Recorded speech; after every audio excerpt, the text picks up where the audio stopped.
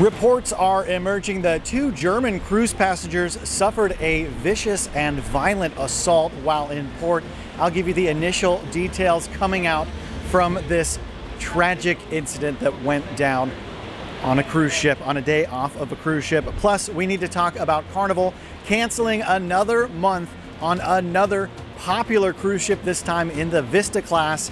And Carnival's also bringing over a new ship called the Venezia. We need to talk about Italian Guy's Burgers. Yes, Italian Guy's Burgers. That's on the list today. Plus, Port Canaveral receives a popular brand new cruise ship from Norwegian.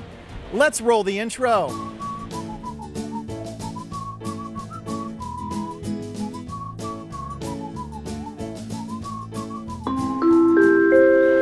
Hey, welcome to the Midships channel. I'm your Captain Corey, and thank you so much for stopping by the channel today. Welcome to beautiful Nassau, Bahamas. I'm coming to you here from on board the newest cruise ship on planet Earth, the MSC Seascape. We are actually sitting here next to the MSC Divina. I thought, what better backdrop for today? Hopefully the audio is okay. I'm outside, it's a little windy. I'm trying to put the mic up here close to my face so you can hear me. There's tons of cruise news today. Why don't I just start with the MSC Seascape, the world's newest cruise ship, has made her first ever call into Nassau, Bahamas today. Just take a look. Here's some footage that I shot earlier today outside of the ship. Had the chance to meet with some fellow cruise vloggers, some really cool content coming here, and check this guy out. You might know him here from the channel. Yeah, Jay from Ship Life is on board. So Jay, fantastic meeting you. Can't wait to spend a little bit more time with you here on board the world's newest cruise ship. Now, speaking of new cruise ships, Norwegian's got one. She's called the Prima, and she has a brand new home port. And it's a cool port for me. It's Port Canaveral. Norwegian Prima is going to be offering sailings out of Port Canaveral now through March of 2023. That is the big news. She has just repositioned over to Canaveral, and the Norwegian Prima is a ship that I'm going to have to jump on board. How many of you have sailed on board the Prima or would be interested in doing so? Let me know about it in the comments down below. While you're down there, make sure you check out the description beneath this video. It's kind of that holiday time of year. If you're struggling to find gifts for a friend, family member, or loved one who likes cruising as much as you do, you gotta check out my Midships affiliate store on Amazon. In there, you'll find everything I take with me and have personally tested and vetted on every single cruise. It's the best way to support this channel while getting a fantastic deal for yourself. Again, the link's down below this video. Now, we need to get into this breaking news. This story broke literally about 5 minutes ago about two German cruise passengers who were viciously attacked while in port in Brazil. The port that they were in, it's called Recife. I'm probably pronouncing that wrong. Here's the spelling: R-E-C-I-F-E, Brazil. The 80-year-old couple was cruising aboard a Norwegian cruise ship. It's the Norwegian Star is the name of the ship. And they were said to be in port just taking photos of a local church there when they were attacked. One was thrown to the ground and the other may even have been stabbed in the head. Now, fortunately, no one has passed away as a result of this incident. One of the passengers is still in hospital as a result of their injuries. The other has been reported to have been released. Oh, hey, look, there's Jay from the Ship Life. He's just walking right over there. He's got his hat on. Maybe I'll wave at him. Hey, Jay. Having a good time over there. These cruise ships, it's a small world.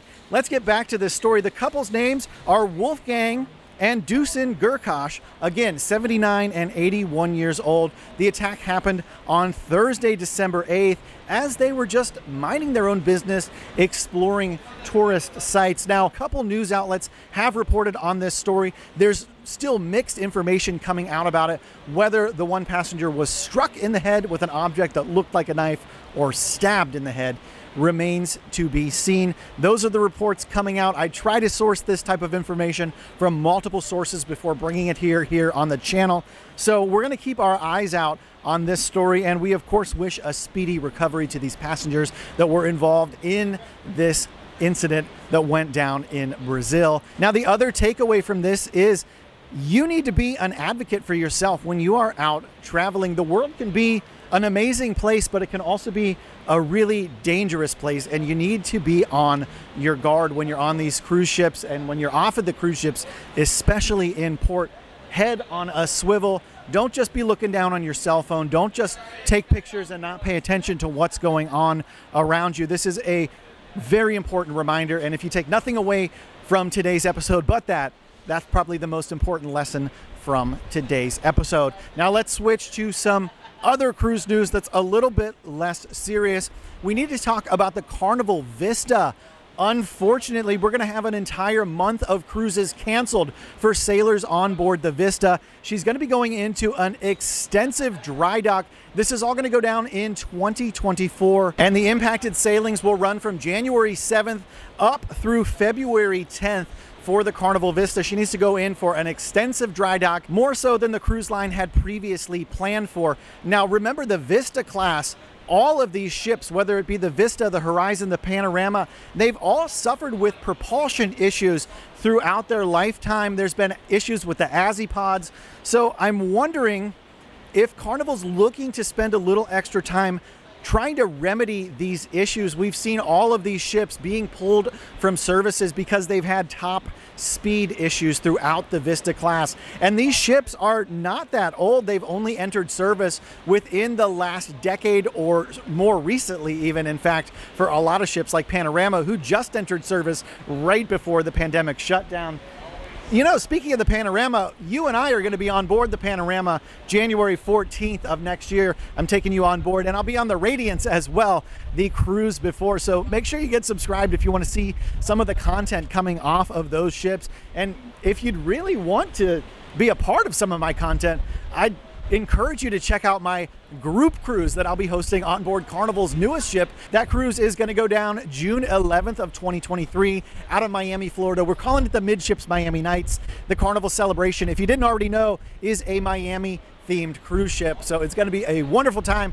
There is a Facebook group linked. It's the second link down in the description below this video. If you'd like to get some more information, I'd really love to have you along. We've already got about 20 folks already committed, hoping to get about 20 more to come along on this Midships meetup group cruise. Now let's talk about another cruise ship coming over to America from Carnival Cruise Line, and that's a former Costa cruise ship, the Costa Venezia. She's now going to be renamed the Carnival Venezia, and it's going to be a sort of Italian-style Carnival cruise experience, to the point where even Guy's Burgers is said to have some Italian burger offerings. Now, if you love your Guy's Burgers, don't worry, you're still going to be able to get your traditional fare on board, but there are going to be some new offerings that you have not seen before on prior Carnival cruises. I'm really excited to get on board the Venezia. She's going to make her first sailing out of the U.S. from New York City in June of 2023. Going to try to get on board for one of those early sailings.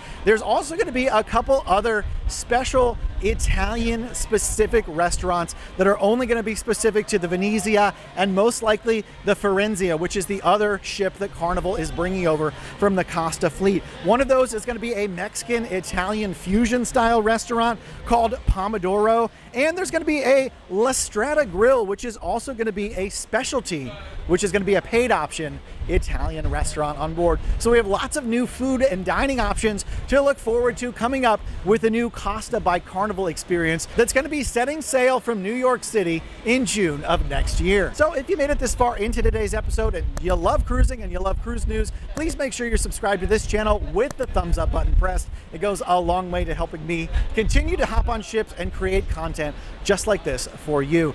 Thanks so much for stopping by the channel today. Until next time, we'll see ya on the Midships. I spent today in Nassau. I went to a restaurant over, well, it's that way. It's on Paradise Island. It's called Viola's, and I had a little brunch there. Had a really great time. Unfortunately, I only took this picture of my breakfast. I had a waffle, some scrambled eggs, and bacon. Pretty good little restaurant. It was about a $20 taxi ride over there, though, so it cost more actually than the breakfast. The prices were great.